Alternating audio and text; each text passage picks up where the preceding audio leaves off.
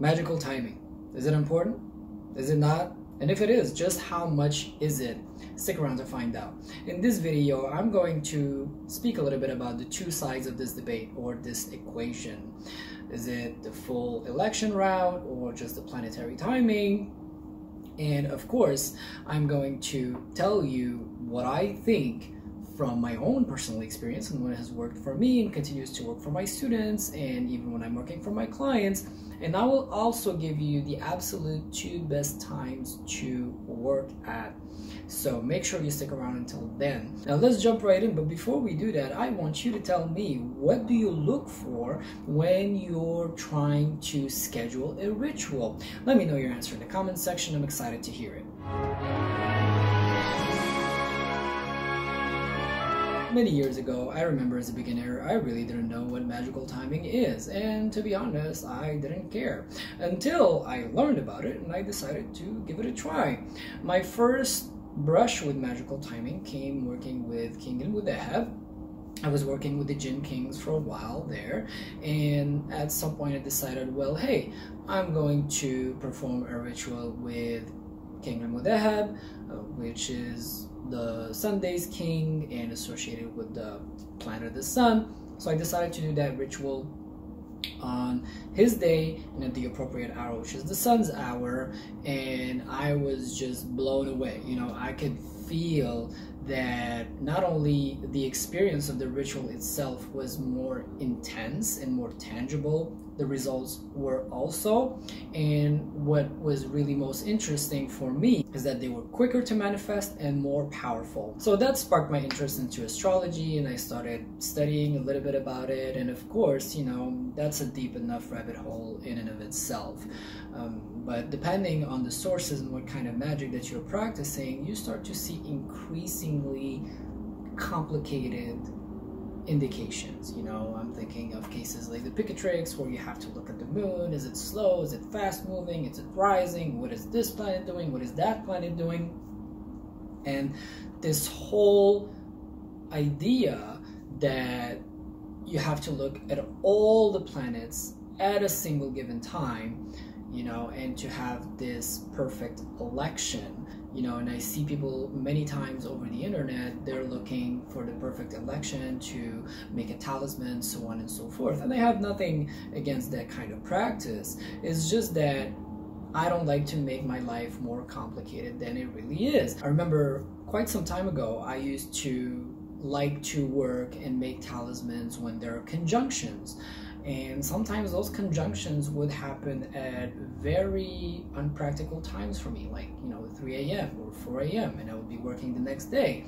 And one day I did, you know, a talisman when it was, I think, 6 planets conjunct in a single sign. The operation was a success, but of course I had work the next day. So as I was driving to work and falling asleep at the wheel, I didn't feel so smart.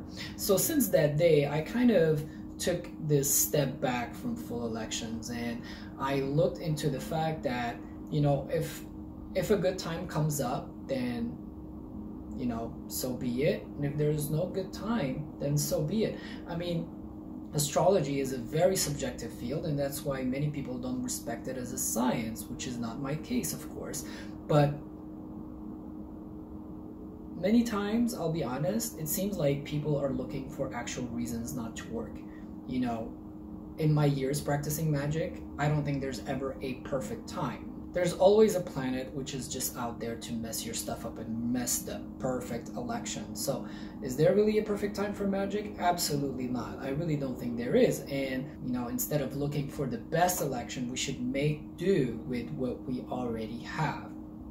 And of course, now being a professional practitioner, I can't allow myself to make my clients wait. When people come to me, they're looking for results yesterday. So I can't be like, hey, well, you're going to wait for 2 months until this happens in the sky. You know, it just doesn't make any sense for me or for them. And I've spoken to some people who have been waiting for talismans they've commissioned like months or even years in some cases, which I think is absolutely absurd.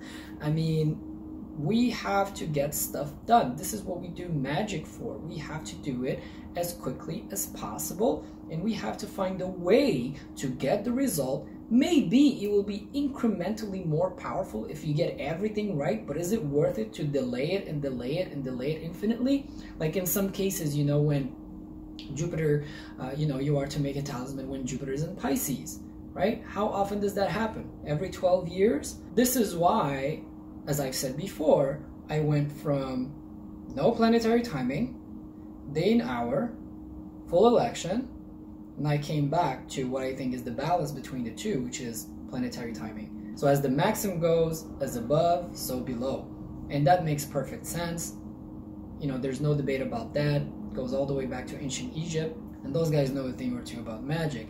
On the other hand, you have Al-Buni in his Manba' Usul al-Hikmah, who is really referring to planetary timing. Even in Shams al-Ma'arif, he refers to planetary timing. He says that this is the door of this science, right? That anyone who is looking to practice this science, that's where they should start with, which is planetary timing. And in many cases, people believe that the hours are for the planets, right? But that's not true. The hours are by intentions. For example, the first hour of Jupiter on Thursday is for, let's say, attracting wealth and prosperity and abundance, so on and so forth. But the second hour within the same day, that's for something completely different, and he just gives like this generic description which basically tells you this is good for all kinds of good work. So many people think that all Jupiter hours are good for Jupiter related things, but they can be different. With all this in mind, I will give you the absolute best times to work in. I will also give you my formula that I use to time my rituals. This is what I actually use until this day for myself and for my clients. But before I do that, make sure to give this video a thumbs up and subscribe to the channel for more practical content. So when I'm doing a ritual, especially, this is very important when it comes to talismans, I like to look at the moon. This is very important because the moon is the sphere under which we live in and the spirits live in. So it's just, for me, it's one of the most important, if not the most important factor. Many people like to look at the ascendant as well, but in the way that I work, I don't think it's really relevant. But that depends also on what kind of work that you're performing. And then you move on to the day. So of course we know the planetary days, and I've explained to you that nights are ruled by different planets than the ones which rule the day. I'll actually link the video so you can watch that. And when you move into the days, you have 4 good days, which are Monday, Thursday, Friday, and Sunday. 2 evil days, which are Tuesday and Saturday. And 1 half-half, which is Wednesday. And then once you select the day, right, you have to make sure that you're working with the appropriate spirit who is ruling that day. And from what the jinns and the spirits have revealed to me, the absolute best times to work are sundown and sunrise. Why? Because that's rush hour. You know, if you have taken the bus in your life, you know that there are rush hours and that the bus passes more regularly during those rush hours, right? So it's the same thing for the spirits. There's a rush hour. There's a shift change from day until night in the case of sundown, and from night until day in the case of sunrise. So if I ask you, when is your highest chance of catching the bus in the quickest time possible, is during rush hour. So when is the best time to summon a spirit is during spirit rush hour. Now this is not something that I've learned in any book, and that's what this channel is for, not the stuff within the books, but from the actual practice and experience. This is something that they have revealed to me, and it is my pleasure to reveal to you in this case. So, good days and bad days, always make sure to look at the moon. Is it waxing? Is it waning? What kind of moon mansion it is? Right? Because there are evil and good moon mansions, and eventually I'm thinking of making a video about the moon mansions, and the hour, right? And if you stick to sundown and sunrise, because I understand not everyone has access to the whole schedule and what kind of hours are good for what, if you stick to these parameters, you will succeed. Now, if you're looking to make things simple and take the guessing game out of your practice, you're welcome to check out my membership site. You'll find the link in the description down below. You stay safe, and I'll see you on the next one. Take care.